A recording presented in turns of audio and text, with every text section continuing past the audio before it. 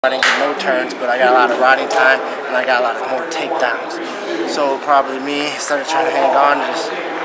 Probably I was attacking more, and I was a little bit more zoned in towards that time of the year was when we wrestled Nebraska. So I feel like I owed him another beat down just because of what he did at Nebraska with the whole pushing stuff. So you know how some wrestlers are. So it's I just rather handle my business on the mat.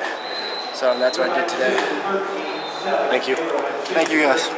Edwin, your offense has really been clicking this last month. What do you attribute to the strides you've been making this year?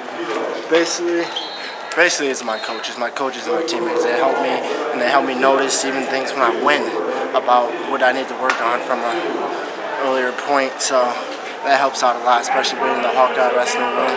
So there's a lot of competitors in that room. There's a lot of competitors here, so I can bring that here and show off my skills. So. What was it like to be able to go out there and wrestle in the national tournament then? Oh, it's a great feeling. Great feeling. I love it.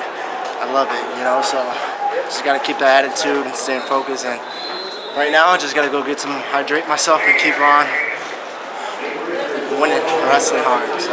Absolutely.